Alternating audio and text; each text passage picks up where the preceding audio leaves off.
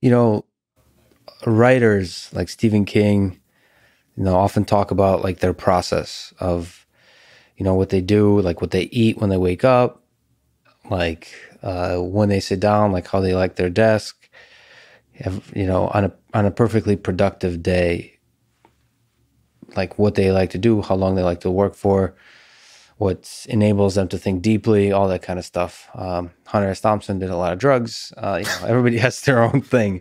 Do you have a thing? If you were to lay out a perfect productive day, what would that schedule look like, do you think?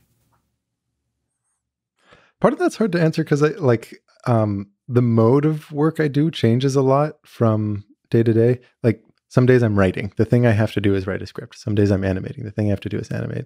Sometimes I'm like working on the animation library. The thing I have to do is like I'm not a software engineer, but something in the direction of software engineering. Some days it's like a variant of research. It's like learn this topic well and try to learn it differently. So those is like four very different modes of what it, some days is like get through the email backlog of people I've been, tasks I've been putting off. It goes research, scripting, like the idea starts with research and there's scripting and then there's programming and then there's the showtime.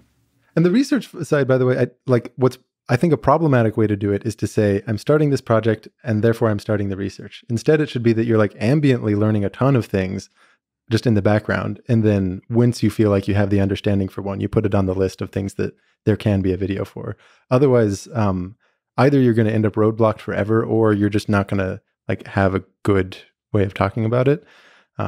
But still, some of the days it's like the thing to do is learn new things.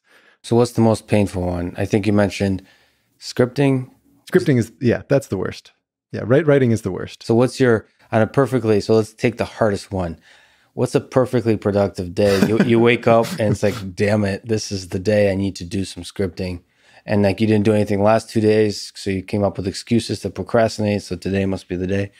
Yeah, I wake up early. I guess I exercise, and then I turn the internet off. If we're writing, that's what's required.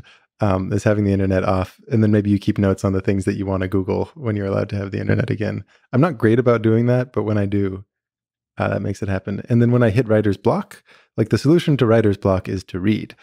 Doesn't even have to be related. Just read something different, just for like 15 minutes, half an hour, and then go back to writing.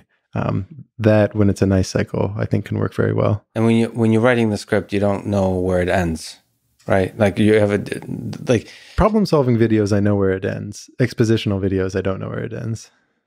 Like coming up with the magical thing that makes this whole story, like ties this whole story together.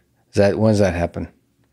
That's the thing that makes it such that a topic gets put on the list of like videos. Oh, that's initial. Yeah. You shouldn't start the project unless there's one of those. And you have so many nice you have such a big bag of aha moments already that you could just pull at it. That's one of the things, and one of the sad things about time, and that nothing lasts forever, and that we're all mortal. Let's not get into that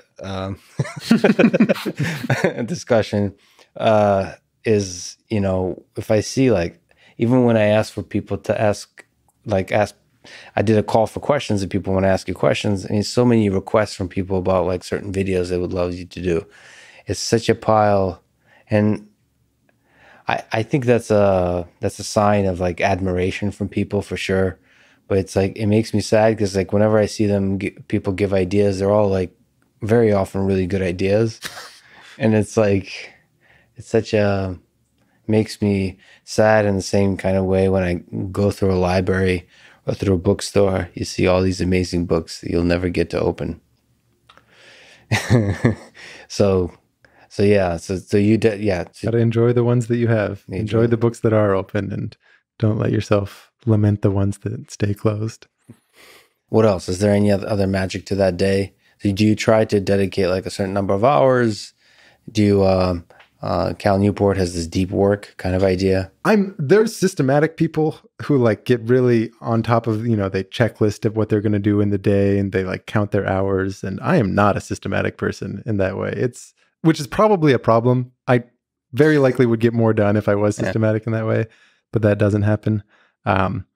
So, maybe you talk to me later in life and maybe I will have like changed my ways and give you a very different answer. I think Benjamin Franklin, like later in life, figured out the rigor. He has these like very rigorous schedules on how to be productive. I think those schedules are much more fun to write. Like it's very fun to like write a schedule and make a blog post about like the perfect productive day.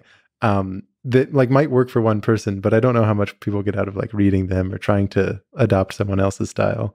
And I'm not even sure that they've ever followed. Yeah, exactly. Like you're always going to write it as the best version of yourself. Yeah. You're not going to explain the phenomenon of like wanting to get out of the bed, but not really wanting to get out of the bed and all of that.